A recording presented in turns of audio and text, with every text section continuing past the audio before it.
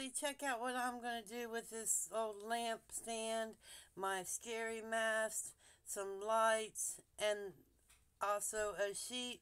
I've taken the head up and I have attached it to the lamp post.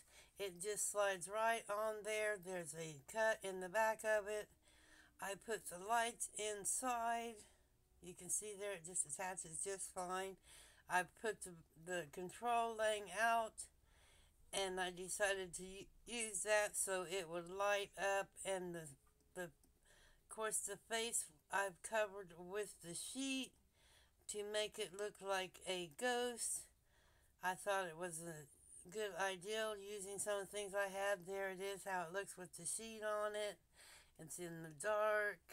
I had fun coming up with this idea, and I had these old lamp posts sitting around, and I decided to take the cord out and use it. There it is, how it lights up in the night. I hope you guys liked this little video of my DIY and using some of the things around the house. I try to come up with something new each year to put in my display for outside.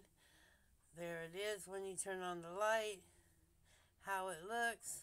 Not too awful bad for just a few things I had sitting around. Thanks for watching. See you in the comments.